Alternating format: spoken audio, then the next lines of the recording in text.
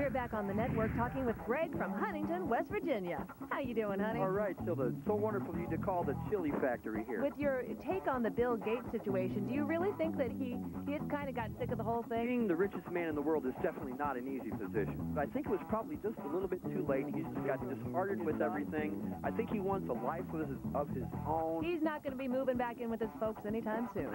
For sure. Want to talk? Email me at tilde@zdtv.com. How to make, manage, and save money using your computer.